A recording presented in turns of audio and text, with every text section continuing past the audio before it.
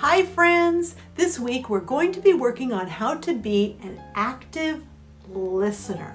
When we listen to other people well, that helps us to make friends, that helps us to learn and to follow directions.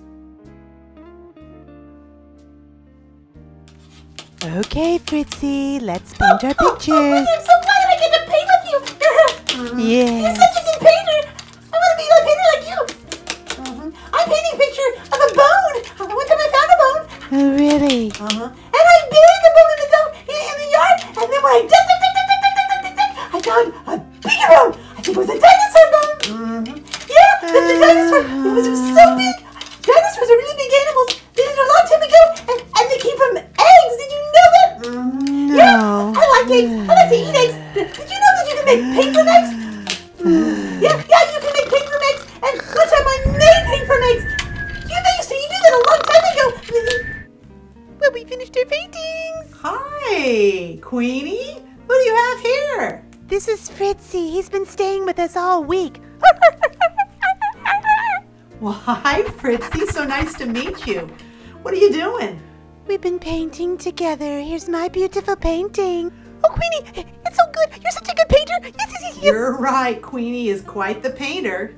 And here's my painting. I made it while painting with Queenie, and I worked really Yes, hard. can you tell me what your painting's about, Fritzy? Let Queenie tell you. It's your painting. How should I know?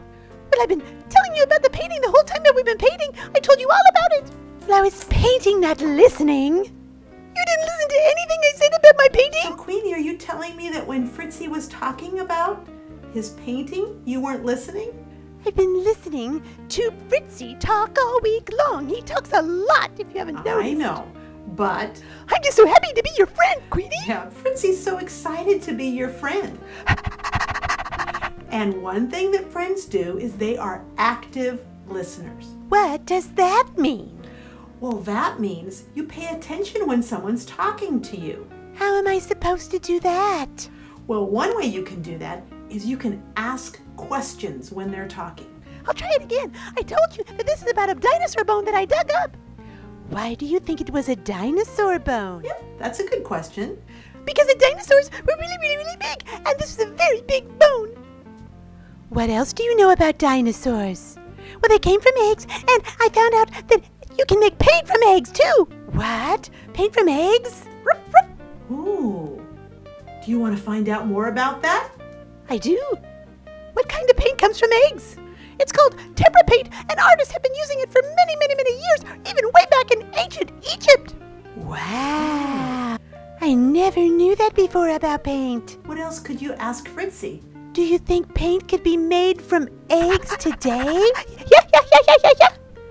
I'd sure like to make tempera paint. I wonder if we could look up how to make it. That would be really. Then let's do it. I could look up online how to do it. I'm sure glad I listened to Fritzy. Yes, when you become an active listener, you find out lots of new things about your friend and about things that they know about. Listening is really important. So friends, the next time someone's talking with you, can you ask questions to be an active listener?